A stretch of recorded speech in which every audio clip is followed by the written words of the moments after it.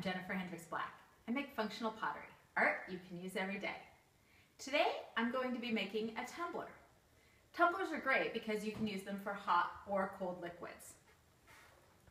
So I have a bat on my wheel, and I'm just going to clean it off. Make a nice smooth surface for the clay to adhere to. A bat is just a wood or plastic, even canvas, piece of something that you put on top of the wheel head. It's going to make it really easy to remove our piece at the end when we're done. I have my ball of clay. I'm going to push it down right in the center. Then we're going to get the wheel going. I'm putting water on my hands to keep them well lubricated. Any sort of additional friction on the clay is going to make it really hard to center, so I want to keep things really nice and wet. Now when I go to center, I'm going to want to actually use the strength of my legs. So I'm going to anchor my elbow right in my thigh and hold that steady. And as I press that against the clay,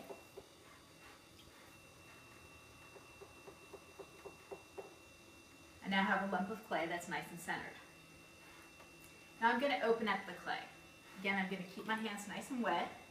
I'm going to feel with my middle finger where the center of that clay is, and I'm just going to firmly push down. As it dries out, I'll add a little more water, and I want to push all the way down until there's maybe a half to a quarter inch of clay on the bottom that we'll use to make a foot later. Now I'm going to use those same fingers and pull the clay out so that I'll have an open space in the middle. The tumbler doesn't need to be real wide, so I haven't pulled out that wide of a space.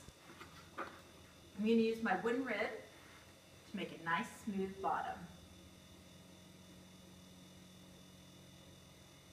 Alright, that looks good. Next, I'm going to wet a sponge, and I'm going to press, with the wheel still going full speed, I'm going to press the outsides in.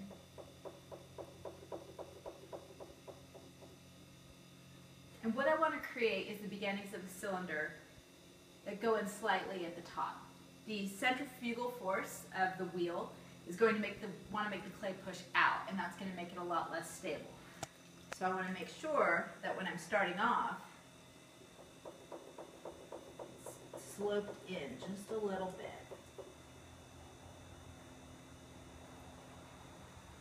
Okay, so now I'm ready to pull up the walls. First I'm going to just dry out the bottom.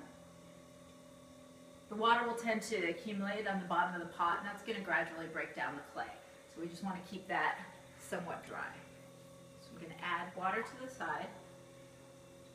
Now using pressure with fingers on the outside and fingers on the inside of the pot, I'm going to press in and then up. It's a firm grip, but still somewhat gentle because the clay it's wet clay, and so if we're not somewhat gentle, then it's going to get crazy on us. Okay, so you can see it's starting to pull up. We'll do a second pull.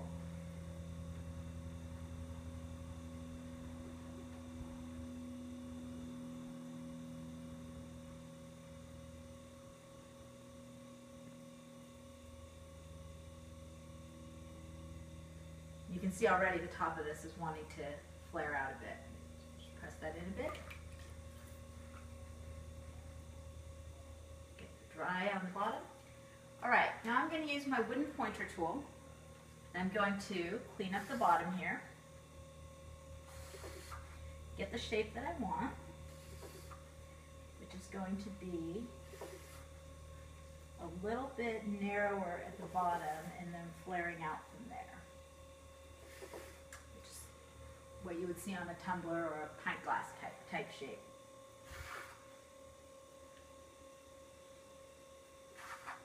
Okay, that looks good. And we're going to wet down the wall so that it's nice and lubricated when we touch it. I'm going to go back in, just take a piece that I've carved away and just make it look more uniform with the rest of the piece. I'm also doing some final shaping here.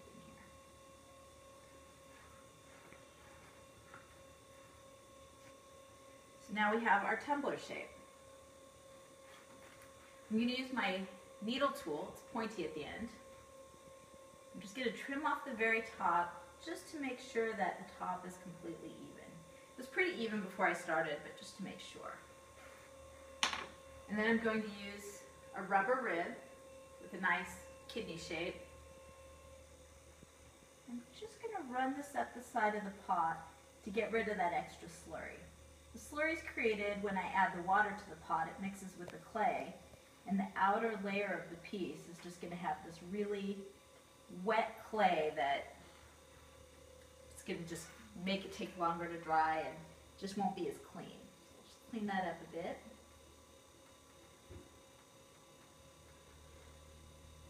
Okay. Dry the bottom one last time.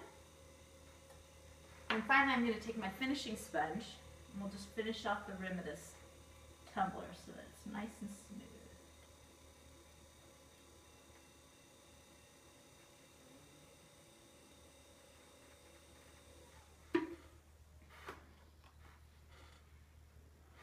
Our final step is to go back to our needle tool, and very slowly I'm just going to create a little bevel under the bottom of the pot.